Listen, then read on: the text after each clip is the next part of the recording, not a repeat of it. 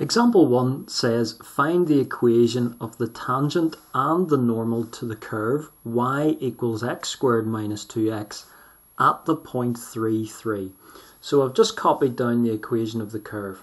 Now, it's not always possible, but if you can draw a rough sketch of the curve, then it's not a bad idea to do so. So we can do that here. This is a quadratic curve and the coefficient of x is positive, so it's going to be a happy shape.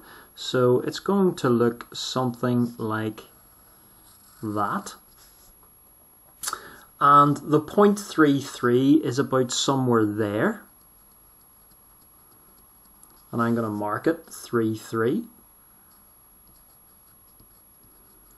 And what we want to do is get the equation of the tangent and the equation of the normal that go through that point. So if I were to sketch the tangent, it would look something like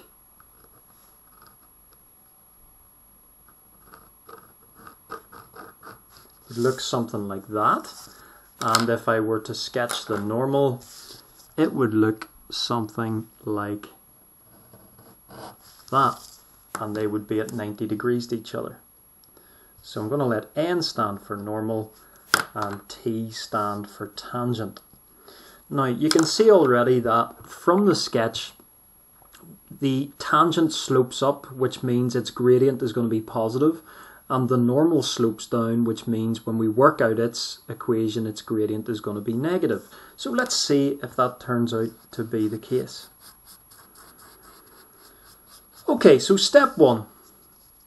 We've written down the curve, we've tried to sketch it, and we could sketch it, but don't worry if you can't. It's still possible to do without a sketch.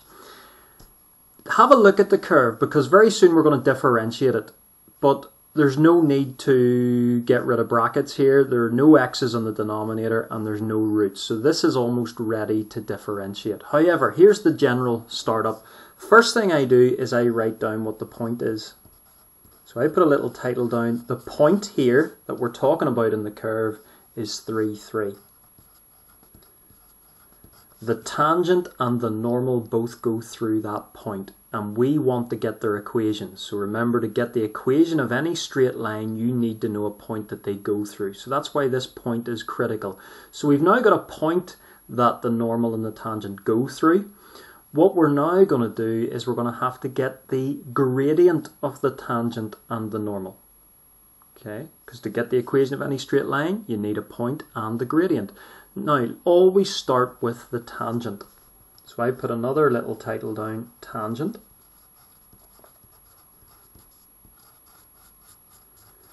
And the first thing we're going to do is we're going to get the general gradient of the tangent at any point in the curve. So I put a wee subtitle, general gradient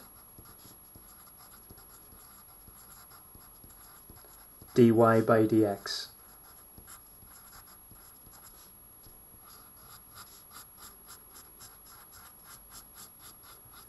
So we're going to differentiate the curve to get the general gradient of a tangent at any point in the curve. So dy by dx is going to be 2x, and then we're just going to be left here with minus 2. So there you go, that's the general gradient at any point on the curve. However, we want the actual gradient of the tangent at the point where x is 3.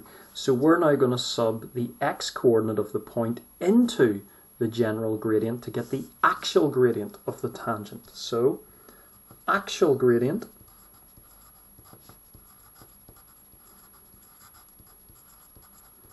at x equals 3.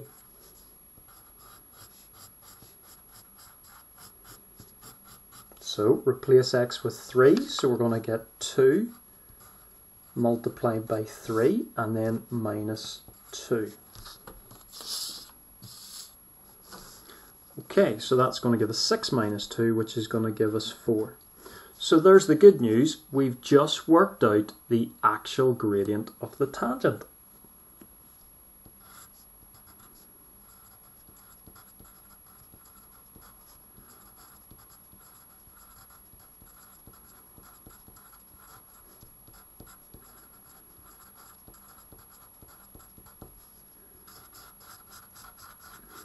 And that fits with our sketch, because didn't we say that the tangent is sloping up, so we're expecting its gradient to be positive. And it is. It's positive 4. So the good news is, we know a point that the tangent goes through. We know the gradient of the tangent. Now we can get the equation of the tangent. So equation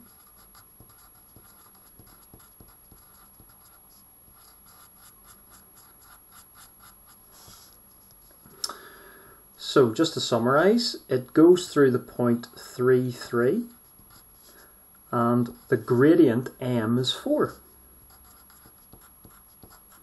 And we're going to label the point x1, y1.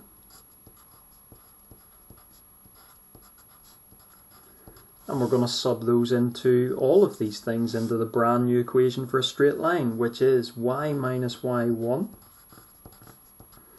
equals m upon x minus x1. So chuck everything in, we're going to get y minus 3, and that's equal to 4 upon x minus 3. So tidy up, we're going to get y minus 3 equals 4x minus 12. And then we can bring the minus 3 over, so we're going to get y equals 4x minus 12 plus 3 is going to give us minus 9. And that is the equation of the tangent. Now again, check it with a sketch. Yeah, that makes sense. Y equals 4x minus 9. See the way it's going down here? So it's going to cut the y-axis at a very low value, so negative 9, and it's got a positive gradient, so it slopes up, so it makes perfect sense. So that's all the work that we've done so far with the tangent. Now we're going to work with the normal. Now, we need the gradient of the normal. We know the point that the normal goes through. It's the same point that the tangent goes through, but we need its gradient. Now, you then look at the actual gradient of the tangent. It's 4. So to get the actual gradient of the normal, you flip the numerator and denominator of the gradient of the tangent and you change its sign because the two lines are perpendicular. They're at right angles. So now I'm going to take a title normal.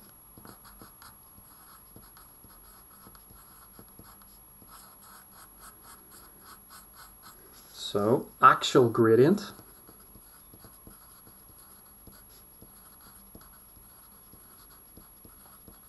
at x equals 3. Well, we look at the actual gradient of the tangent, we flip it upside down and change its sign. So it's going to be negative a quarter. So now we're going to get its equation.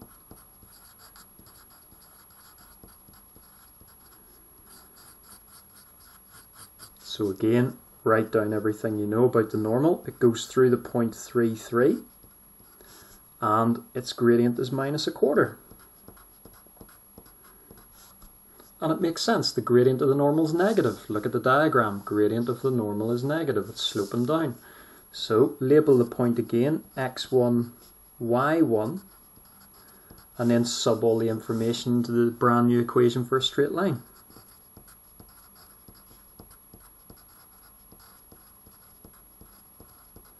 So chuck it all in, we get y minus 3, and that's equal to minus a quarter upon x minus 3. Okay, plan. I'm going to multiply through by 4 to get rid of the fractional denominator here, to clean the denominator. So we're going to get 4y minus 12, and then that's equal to minus 1 upon x minus 3. Then multiply out your brackets.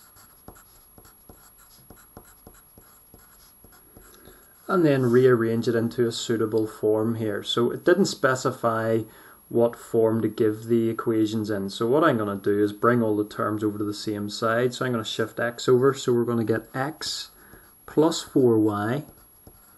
And then minus 12 minus 3 is going to give us minus 15. And that's equal to 0.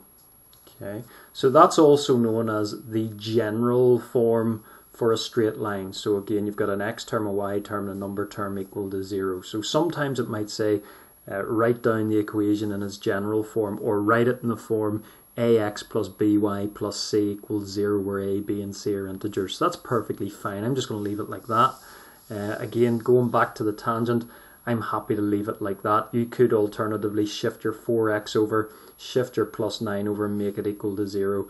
It doesn't actually matter unless you're specifically told the form to put your answer in. So that's our answer for the tangent, and then that's our answer for the equation of the normal.